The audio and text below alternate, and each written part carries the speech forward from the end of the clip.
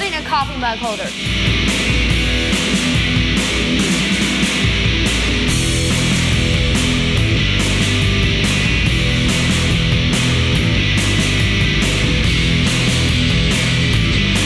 So all we need from this pallet is from here to here, and then here to here. So we're just gonna measure this line, and then this line, and we're gonna cut off the excess, so all you'll have is this part of the pallet. So that measures 21 inches, so now we're just gonna mark these boards so that we can cut off the extra.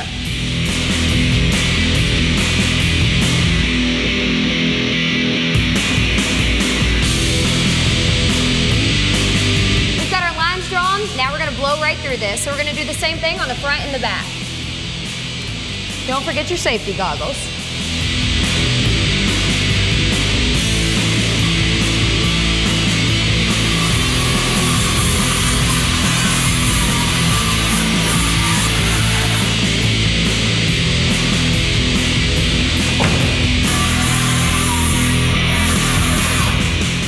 All right.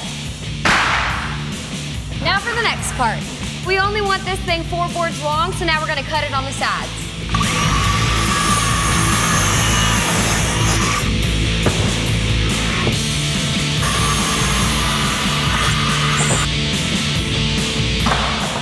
Now that we've got that done, it's time to sand it.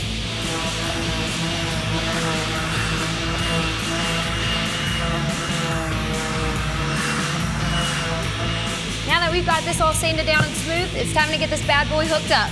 So now you just want to figure out where you want to place your hooks. We already have ours pre-marked, so let's get this bad boy on a roll.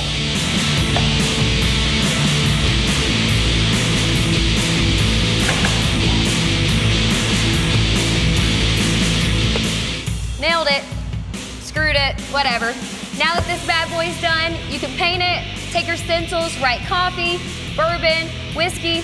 Heck, we don't judge you for what you put in your coffee cups, but at least you've got somewhere to hang it now. If you've got something you'd like for us to show you how to do, check us out on Facebook at Real Rated Red. I'm Amanda Mertz.